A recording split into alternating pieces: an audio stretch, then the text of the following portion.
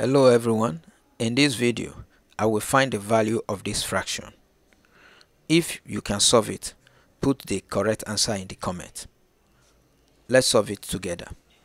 1 over 8 divided by 1 over 4. I will apply the rule called KCF. K stands for keep, C stands for change the operation, and F stands for flip the fraction, that is the invert. You invert this one, so the invert of this will become 4 over 1.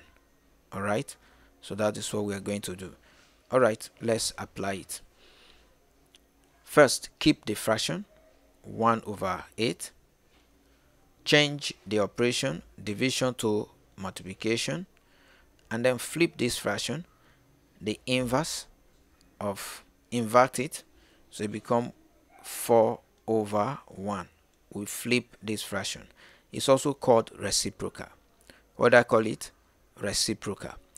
Now 1 times 4 is 4, 8 times 1 is 8, 2 in 4 is 2, 2 in 8 is 4, 2 in 2 is 1, 2 in 4 is 1. Is 2, sorry. This is the correct answer. So the final answer is 1 over 2. That is the correct answer to this problem. I hope this is clear. Kindly subscribe to my channel and like my videos.